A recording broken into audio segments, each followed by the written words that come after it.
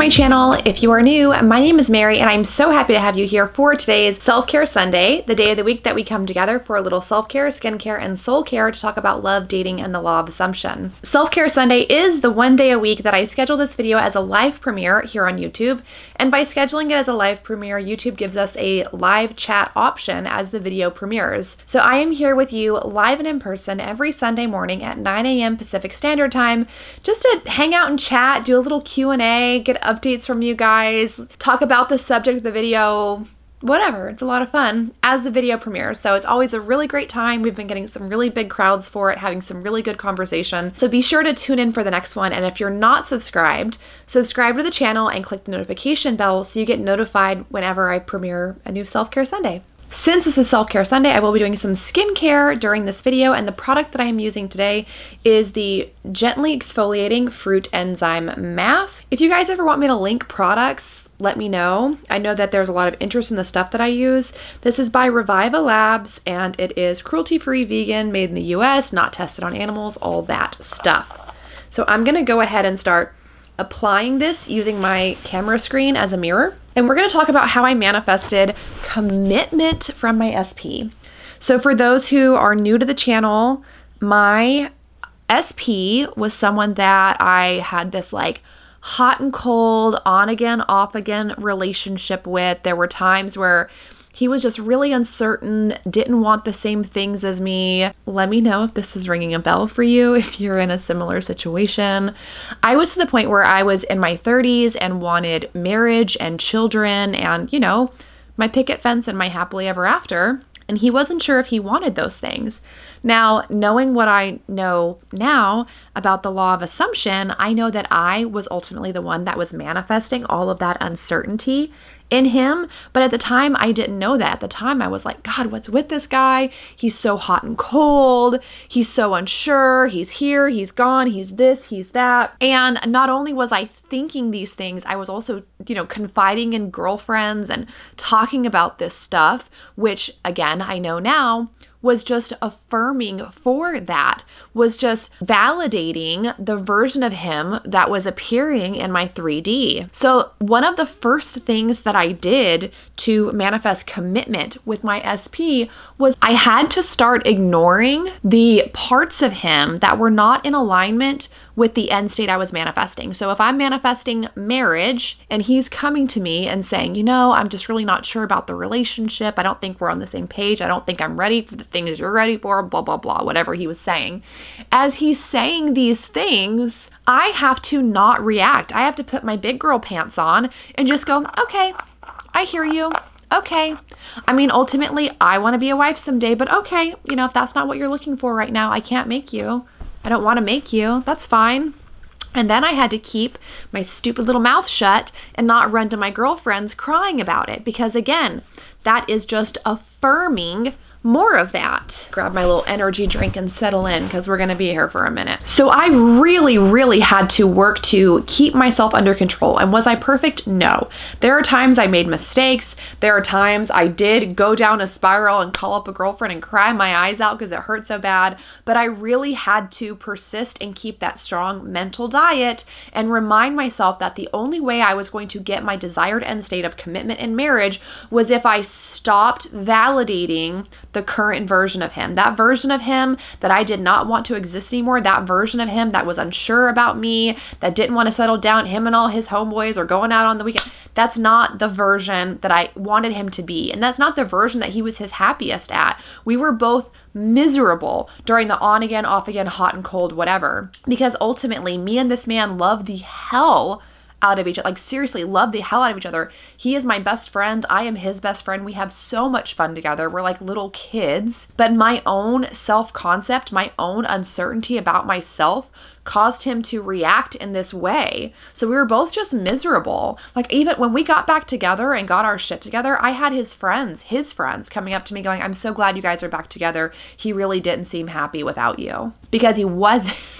because he didn't want to hot and cold come and go. He didn't want that. He had to, because that is the energy that I was putting out, because my self-concept was so bad. So the second thing that I did to get this man to commit was I worked on my self-concept. I'm not going to go on and on and on for a long time about self-concept in this video. I've released a lot of other videos where I do a much, much deeper dive into self-concept. I may even put together like a self-concept playlist on this channel, so it's easy for you guys to watch them all back to back. But essentially, I really had to stop putting him on the pedestal and focusing on him and just focus on myself for a while. Because whenever you're manifesting commitment from a specific person, you aren't manifesting change in that person. You're manifesting change in yourself, which they will then later on have to reflect back to you. So what I had been doing for manifesting my SP was I was just constantly affirming for him. I was just constantly affirming for him. He's so in love with me. He's so obsessed with me. He can't wait to marry me. He's this, he's that, blah, blah, blah. And I wasn't addressing the parts of me that needed help. I wasn't saying, I deserve my happily ever after. I deserve to have the life that I want. I'm worthy of receiving the love that I give.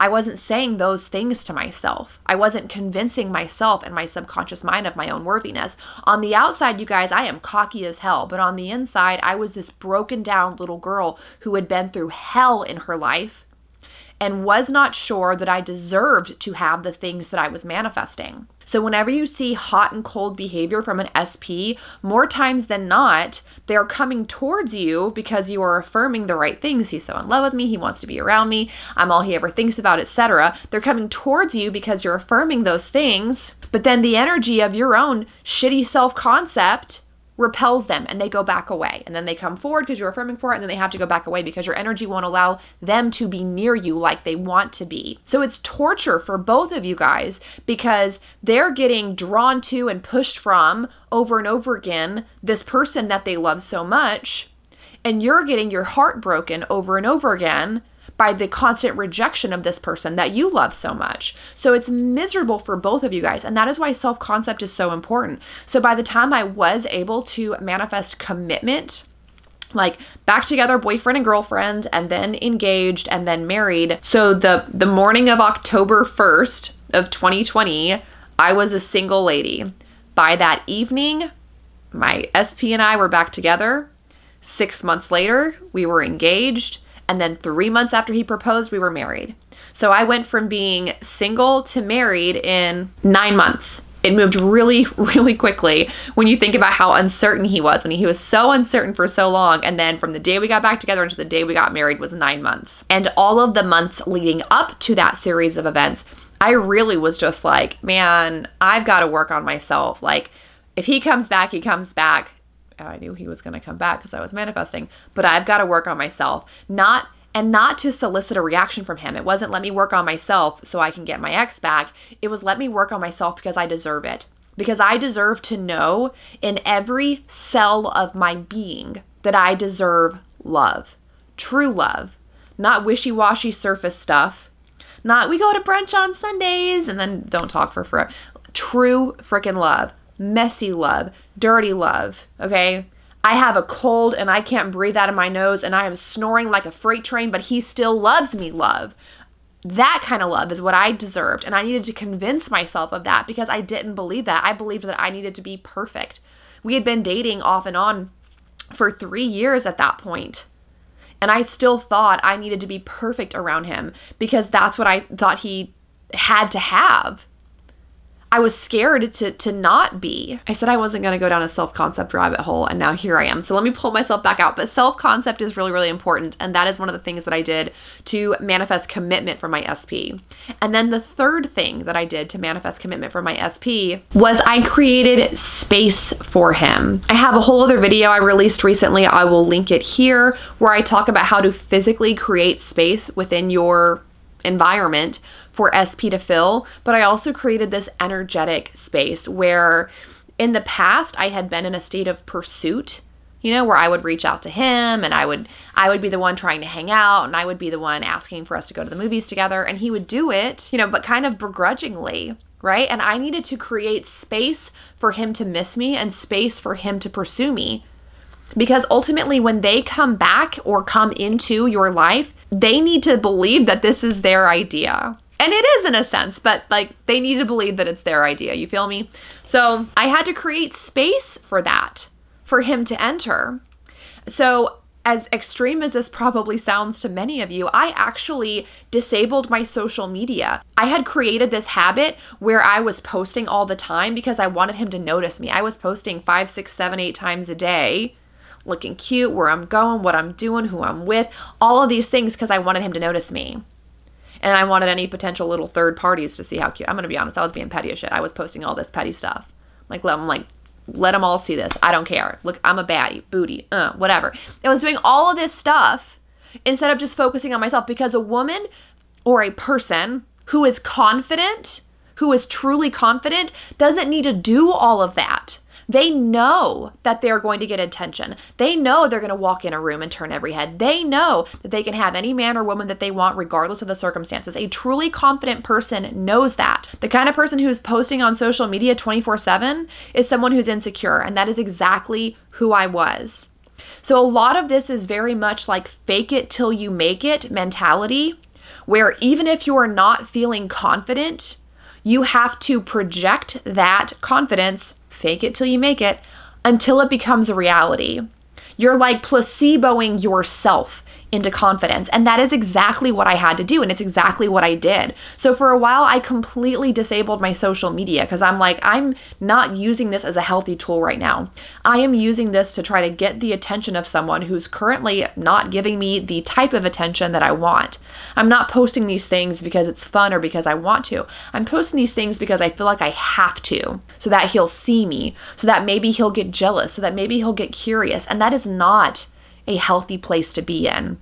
So I'm not telling you to disable your social media altogether or delete it. I'm not telling you to do that. You don't have to go to that extreme that I did. However, make sure that you have space in your life for them to fill. Make sure that, you're not posting every second of every day on social media, that they need to be curious about you, so they can reach out to you and ask you what you did today or what you did this weekend. You need to create that physical space for them in your environment so that when they do start coming over and spending the night, there's room for their toothbrush on the counter. It's not covered in freaking Jeffree Star cosmetics. I don't know. You know what I mean? Like, there's room for this person in your life. So these are just 3 of the many things that I did to manifest commitment for my SP. I've done so many SP videos on this channel, but I feel like it's a really important topic because SP is how so many of us end up discovering the law of attraction or law of assumption. So if you guys have any more specific SP topics you're wanting me to cover in future videos, or any other topics you'd like for me to cover, be sure to drop them in the comments below. You guys know I am always happy to do requests from the subscriber community here. And if you enjoyed the video, please be sure to hit the like button and drop a comment below letting me know that you liked today's topic, so I know I'm doing a good job and can continue making videos for you guys. Thank you so much for joining me, and I look forward to seeing you in the next video. Bye, friends.